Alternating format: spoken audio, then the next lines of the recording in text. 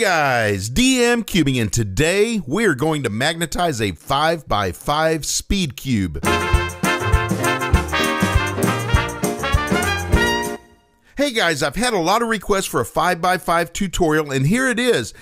We've got a lot of ground to cover, so instead of kind of bogging it down at the beginning, showing introductions and what's needed and all this, I will present that information as we move along. First, a big thanks to KSCuber, who's going to help me by doing the demo solves. They're basically two types of polar arrangements which we can choose from for the 5x5. One is an interconnected polar arrangement which utilizes three cubey pieces, the edge, a wing, and a corner piece. While it's an effective layout, it necessitates the positioning and gluing of two magnets in the same piece, and that can be a real challenge, and it really presents too many difficulties. The other arrangement presents a better option, and it results in the magnets being more evenly spaced throughout the cube, and it doesn't necessitate putting two magnets in one piece. Here we're utilizing four cubey pieces, two wings, an edge, and a corner piece. As for the magnetic strength, a lot of people use either an N35 or N38 4x1.5 for the Wushuang. And for other 5x5s, a lot of people like to use a little heavier of a magnet, a little stronger of a magnet on the inner layer of the cube and use the lighter magnet on the outer layer. So say for instance an N35 4x2 on the inner layer and an N35 or N38 4x1.5 on the outer layer. For my project, I'm using an N38 4x1.5 that I got at gossboys.com. You can save a lot of time and hassle if you tape down the inner 3x3 of the 5x5 cube prior to disassembling.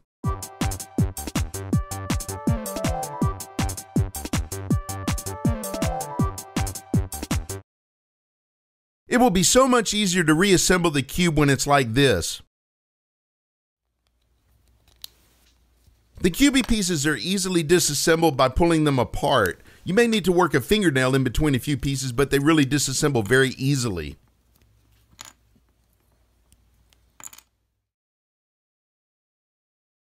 Here I grouped everything that we'll be gluing: the corner pieces, the edges, and the wings. But for right now, you might want to put the corner piece thirds and the edge halves aside because we're going to be working with the wings first. We have at least two techniques for gluing in magnets. We have the helper magnet technique and the master magnet technique. First, I'll cover the helper magnet technique. We'll start by magnetizing the wings. When we're finished, our glued-in magnet will be assisted by placing an outside magnet to hold it into place while the glue dries. The position for the magnets will be identical for both halves of the wings. The adhesive I like to use is Gorilla Brand Impact Tough Formula Super Glue. It's a little bit thicker and slower drying than other super glues, but it allows me time to position the magnet into its proper location. And I like to use a little wooden stick to apply each drop of glue to the cubey piece and to the magnets. Okay guys, let's magnetize. We'll start with the wing half that has the notch on the right side. I'll place a drop of glue where the magnet's going to be. You see that I've marked my stick of magnets with a piece of paper on one end, and I'll remove each magnet that we're gluing from the opposite end. And it slides right into position, and you slide it right down on that little post and make sure it's kind of snugged in. And then I'll put an additional drop of glue to kind of seal that in. I'll pull the stick off, and I'll leave a little helper magnet on the side. And I'll sit this all by itself on a flat surface, and then I'll do the remaining 23. After we're finished, we'll have 24 freshly glued wing halves.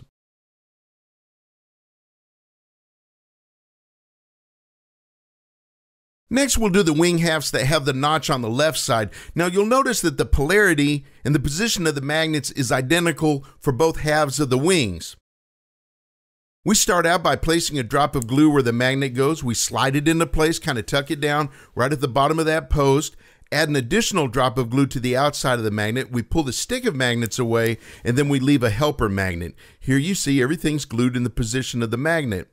We set that aside on a flat surface, and we have 23 more, and then we'll end up with 24 freshly glued wing halves. Now let's glue the edge piece magnets. Here we're going to match up the half of the wing that has the notch on the right with the edge piece. So for each edge piece, we'll kind of team up with one half of the wing that has the notch on the right. We add a drop of glue to the left interior wall of the edge piece. We'll pull off the helper magnet. We'll align the fronts of both cubey pieces together drop the magnet, it goes right into position. We'll add an additional drop of glue to that freshly glued in magnet, and then that's it. We'll continue to do this for the remaining 23 edge piece halves, and we'll end up with 24 pairs, half of a wing, half of an edge piece. Finally, we'll match up the corner piece thirds with the wing half that has the notch on the left side. We place a drop of glue on the left interior wall of the cubie piece third. We'll remove our helper magnet, and we'll align the fronts of both cubie piece parts here. And then we drop the magnet in position. It clicks right into place. Make sure everything's nice and squared, and then we'll add an additional drop of glue to that freshly glued in magnet. We'll continue to do the same procedure for the next 23 corner piece thirds. Now we're finished with all of the gluing, and I'm going to let this sit overnight before I reassemble. This glue takes a while to dry, but first I wanted to tell you about a different technique of magnetizing. Earlier I mentioned the master magnet technique. Now briefly what this is we're setting up two masterpieces like a painting. No, these are cubie pieces, and what they do, they serve as a template for positioning and aligning and gluing in the remaining magnets in all the other cubie pieces. So in our 5x5, we're using two wing halves to serve as a template and a pattern to position all the corner piece magnets and all the edge piece magnets. Then you work your way back up, so after you've done all your corner piece thirds and your edge piece halves, you use some of those to position and glue all the magnets of both halves of the wings. I don't generally use this technique because I like using the helper magnet technique. This allows me to use a variety of adhesives, epoxy, polyurethane type glue, where after gluing the magnet, there might be a chance that the magnet will shift. But I thought I'd present this because a lot of people ask me about this.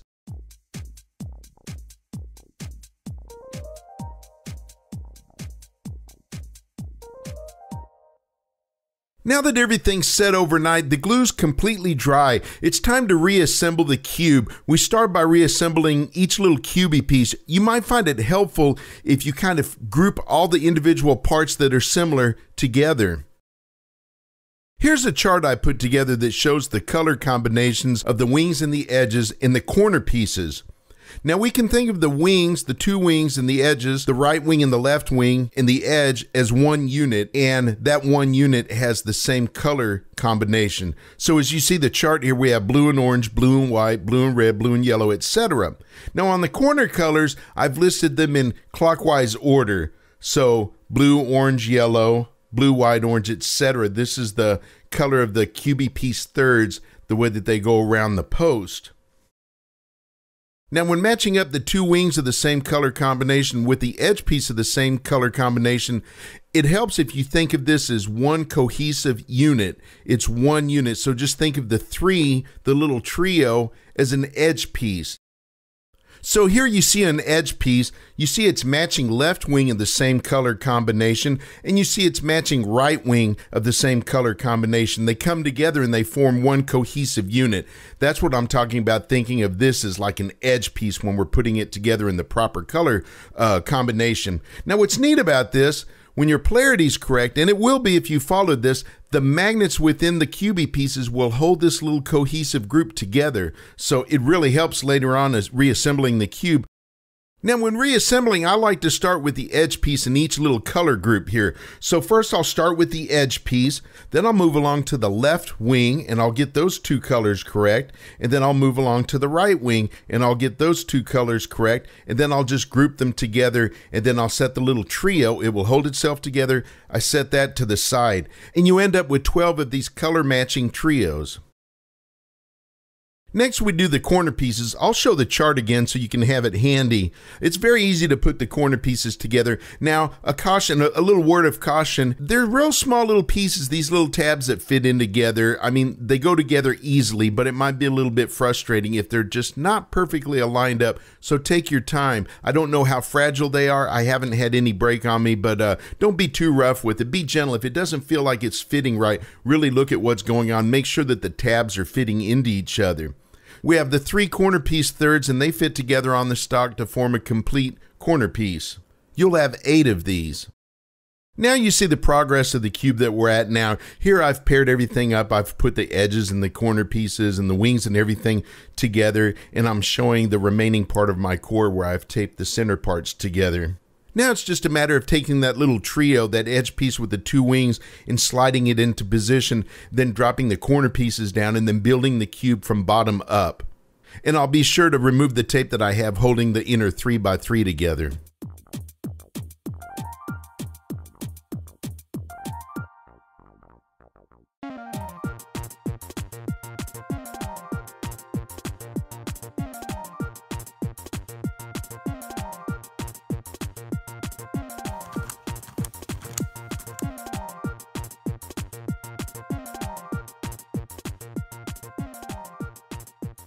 The cube's complete and I really like it, but I'm a newbie at 5x5, so I contacted KSCuber and he's agreed to help me out with this project. I'm going to box this up and I'm going to ship it off to him, and he's going to reset it up, lubricate it, set the tensions to his desiring, and he's going to show us some demo solves and let us know what he thinks about it.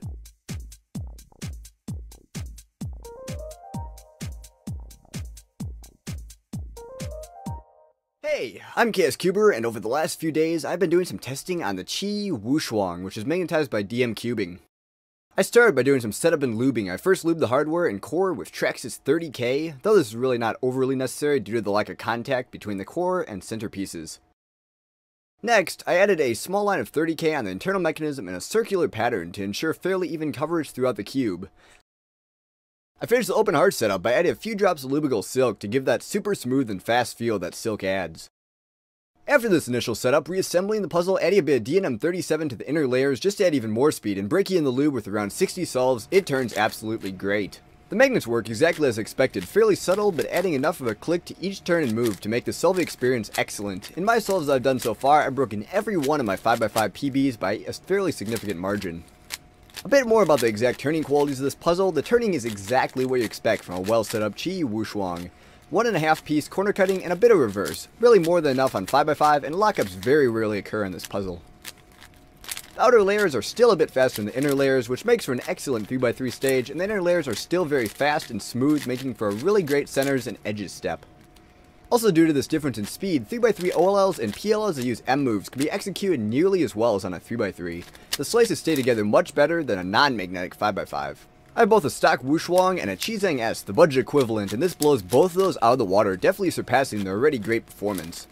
One last thing before I wrap this up, the stock Wushuang is a very light 5x5 compared to others on the market, and I actually really enjoy the added weight and perceived solidity difference I noticed in the magnetic variant. It feels very noticeably weightier and more solid than the stock Wushuang, mainly due to the additional weight of the magnets. Okay, well that's about all I have. Thank you so much to Cubing for the opportunity to test out this cube and to be a part of one of his amazing videos. KSCuber out. Goodbye.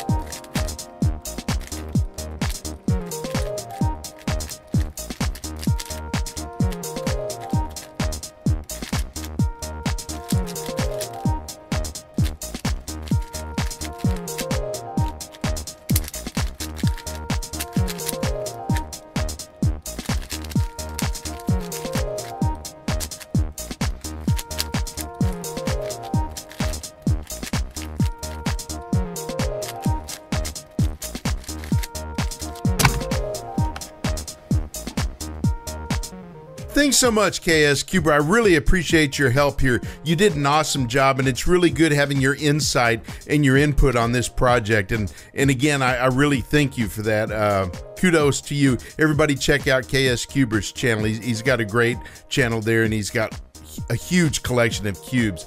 Okay guys, well that's the tutorial. If you have any questions, leave them in the comments. If you have findings of magnets that you've used in this cube or other 5x5s, let me know. Put those down in the comments, because each of us will learn more from what we all experience, and we share that together. So I hope this has been helpful. See you guys the next time. Happy cubing. Bye.